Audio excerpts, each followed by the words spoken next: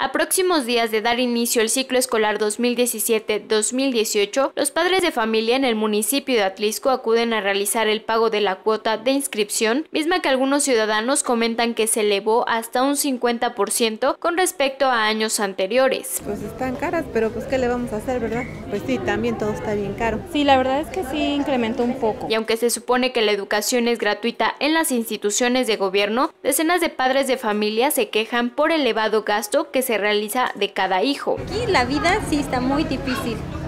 Aquí se paga hasta por el aire que respiras, yo creo, porque, o sea, tan solo si vas al mercado, compras algo para la comida, o sea, sí está carísimo. En la parte de Morelos, Puebla, Morelos, soy de allá, sí, la verdad sí te apoyan y nada de que esos precios, o sea, allá supuestamente, precisamente por eso son escuelas de gobierno, para que no estén pagando todo eso. No, sí, allá se paga por padre, no por alumno.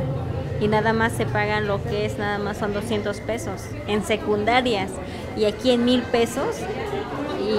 Y te entregan uniforme, útiles y mochila. En este sentido, la crisis económica ha frenado que los padres de familia cumplan con la lista de útiles a comprar, y es que se contempla que se llegue a gastar más de 1,500 pesos por hijo para cubrir solo el gasto de inicio. Sí, bastante, sí se elevan los costos, a lo mejor también en cuestión de lista de útiles, en cuestión de uniformes, ¿no? A lo mejor sí nos está ayudando un poco los gobiernos con los uniformes, pero pues realmente no son los uniformes adecuados, incluso se han tenido que regresar varias ocasiones. Es altísima, es lo que estábamos alegando con las maestras, porque es altísima y ni siquiera ocupan todos los útiles.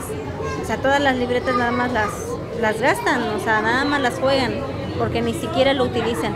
Les damos que papel bond, que todo eso, y que nada más tienen en un bote ahí metidos porque ni siquiera los utilizan.